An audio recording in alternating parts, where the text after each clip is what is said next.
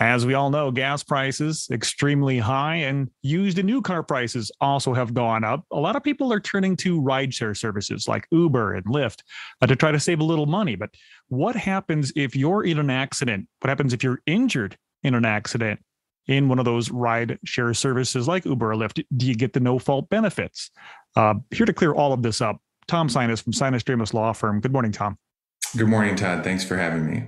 Absolutely. First question, right off the bat. Can injured passengers in a rideshare service still be covered under the no fault? Great place to start. Great question. And the short answer is yes. In order to receive no fault benefits if you're in a car accident, the required showing is really quite low because these are no fault benefits, right?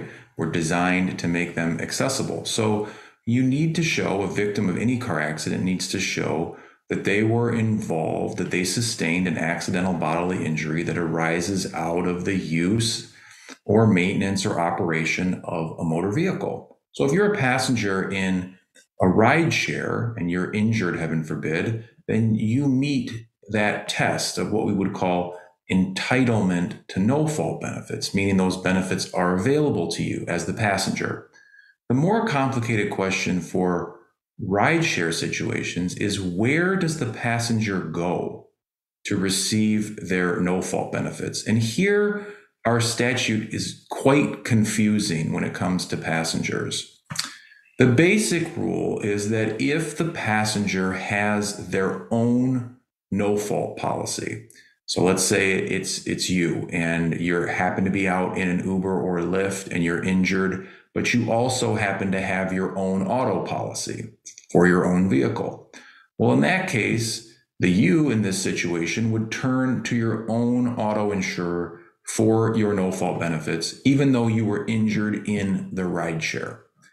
Now, what though if you don't have no-fault benefits? If you don't have auto insurance, as many people may not, especially if they're using rideshare coverage, then where does the passenger go?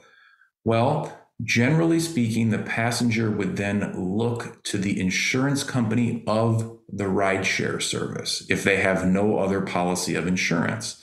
So that may be an insurance company, of course, that the passenger doesn't necessarily know when they get into the car, but that is likely where they will go if they need auto no-fault benefits and don't have no-fault benefits of their own.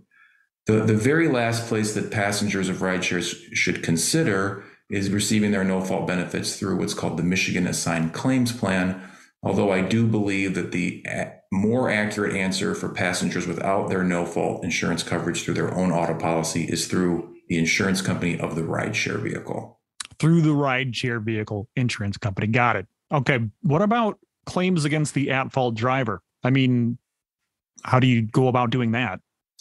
Great question. And it's very similar how you would analyze the situation if there wasn't a rideshare. So you take someone who's a passenger in a vehicle, and if they're injured, you can almost assume that that crash was not the passenger's fault. So the question then becomes, well, whose fault was it? Who's liable for the passenger's injuries? Could be the rideshare driver, could be the other vehicle. Could be both, perhaps. And so a passenger injured in that situation needs to be mindful of the fact that they may have a claim against the driver of the rideshare or against the other motorist, or again, perhaps against both of them, depending on the nature of the circumstances. So that's the general answer. The liability claim still flows to whoever is responsible, even if that responsible person is the driver of an Uber or Lyft, for example. So much to break down. What about insurance? Is there different insurance qualifications for those who use these rideshare vehicles? There are different rules regarding the type of insurance coverage that rideshare vehicles have to have. So you asked a moment ago about a liability claim. Mm-hmm. Well, a few years ago, we passed a statute in this state that required rideshare services to have a minimum of $1 million in liability coverage if the injury occurs during what's called a prearranged ride. Well, so if you've called an Uber or Lyft and you're in the vehicle, then and you're injured in that moment, then the minimum liability insurance is likely $1 million for the rideshare vehicle. Now, that's a rule that is unique to rideshare vehicles. It doesn't necessarily extend to the insurance on the other vehicle.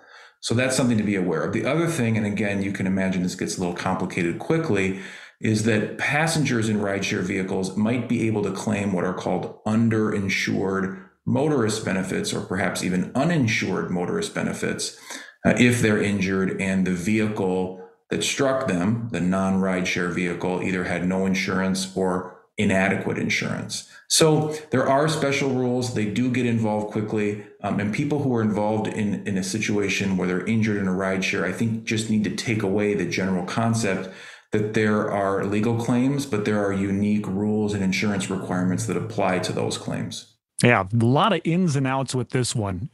Injuries happening or auto accidents happening with rideshare services. And thankfully, we have experts like you to turn to if someone needs more information on this, whether they're a driver or maybe someone who's been in an accident. How can they get a hold of you?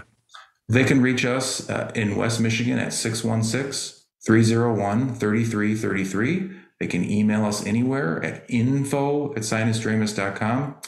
Or they can visit our website at www.sinusdramus.com.